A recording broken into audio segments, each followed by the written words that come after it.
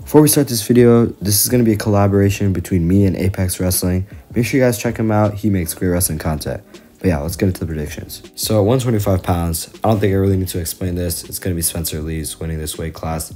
No one's really been able to challenge him other than Matt Ramos, so I think he'll be able to win this pretty easily. My first prediction is a no-brainer. It's Spencer Lee. Spencer Lee has just been very dominant, pinning the top 3 guys in the country. He was down 8-1 against Matt Ramos, and he's still got the pin. There's really nobody in this weight class challenging him. At 133 pounds, this is also pretty easy. It's going to be RBY. He's just levels above the rest of the field. I expect him to win here pretty easily. Another no-brainer is Roman Bravo Young, or RBY. Just like Spencer Lee, no one to challenge him. He's very quick, very light on his feet, very dominant, very good at scoring takedowns, has really solid defense. I think he's only been taken down like maybe twice on the year, but that's really it. Then at 141 pounds, I got Real Woods. Bo Bartlett did have a somewhat close match with him, but Woods was able to get the win. I think he'll be able to do that once again at the Big Ten Championships, and he's like dominant against all the other wrestlers at 141 pounds. Alright, so hear me out on this one. I think Iowa gets their second Big Ten champion in Real Woods, but he's most likely going to run into Bo Bartlett in the finals, and he beat Bo Bartlett at the duel, but it was only within a takedown. I do still think that he can pull off the win, but at the same time, I wouldn't be surprised to see Bo Bartlett get the upset. At 149, I think everyone has Austin Gomez as the favorite, but if he is out due to injury, I think I'll have to go with Yaya Thomas here. Sasso has been looking pretty good and has a win over Yaya Thomas, but Yaya Thomas, he's just a really explosive wrestler, and if he can get to his offense, I think he can beat anyone in this weight class, maybe other than Austin Gomez. So I expect him to come out of there with his first career Big Ten title.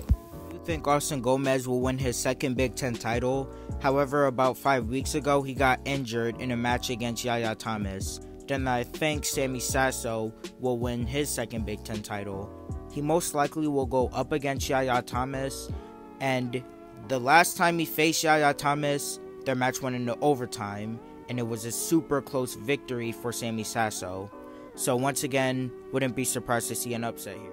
At 157 pounds, I got the favorite here winning. It's Peyton Robb. He's #1 ranked in the country, and I think he's going to win an NCAA title this year.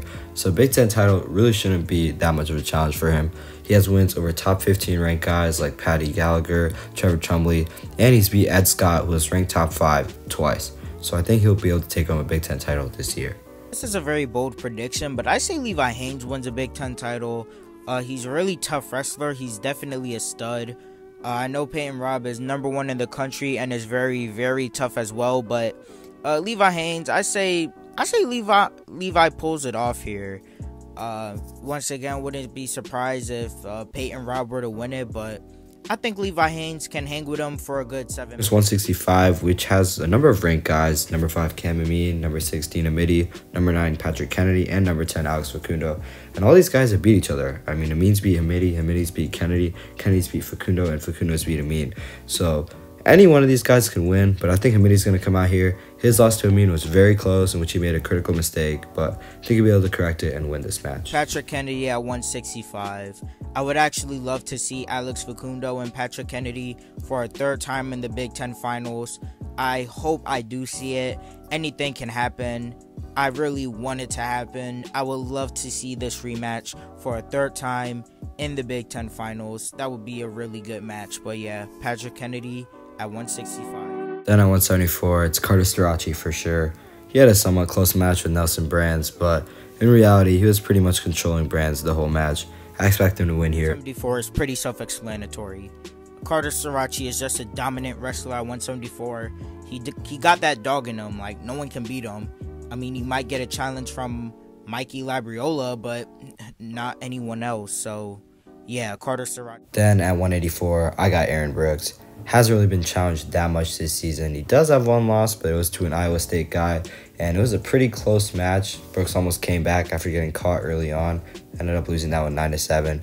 But in the Big Ten, the only guy to really challenge Brooks has been Caleb Romero, and I personally don't see him beating a guy like Aaron Brooks at the Big Ten. Self-explanatory one, Aaron Brooks. I don't really have any other reason to choose anyone else in the 184 weight class, so Aaron Brooks at 184, easy pick once again. Then at 197 pounds, I got Max Dean. He's number 3 ranked nationally, and his only losses on the season are to Ethan Laird of Ryder and Michael Beard of Lehigh, which happened pretty early on in the season in December, so I don't think that should really affect him. He seems to have returned to form by now. Should win the Big Ten series. Once again, another obvious pick. I mean, these Penn State guys are just dominant. Max Dean, he beat some of the guys in this weight class before that are in the Big Ten, so yeah, Max Dean 197. And at heavyweight, this is a loaded weight class. It's got number 1 Mason Parris, number 2 Goregaon Kerkvliet, number 3 Tony Cassioppi, and then there's also number 4 Lucas Davison of Northwestern. So pretty loaded bracket, and I think all 4 of these guys will make the semifinals. But it would be Kerkvliet versus Parris in the finals. And although Kerkvliet has beaten Parris in the past 3 times, the most recent time they wrestled, Parris was able to get the win. I think he'll be able to repeat that here and win the Big Ten. It's between Goregaon Kerkvliet or Mason Parris for me. I left out Tony Cassioppi because, yes, he's a good wrestler, but he isn't really better than Mason Parris and Goregaon Kerkvliet, as he lost to both of them. So, and Goregaon Kerkvliet actually has a loss against Mason Parris and lost his number 1 ranking because of it. But we've seen him wrestle better, so if he can improve, which I think he will improve, then Goregaon Kerkvliet 100% wins this weight class. Hey guys, that's all for me and Apex Wrestling's collaboration on our predictions for the Big Ten Wrestling Championships. If you guys enjoyed, make sure you leave a like, comment down below, and also check out Apex Wrestling. I'll link him in the comments. Also, make sure you subscribe, get us to 5K. Peace.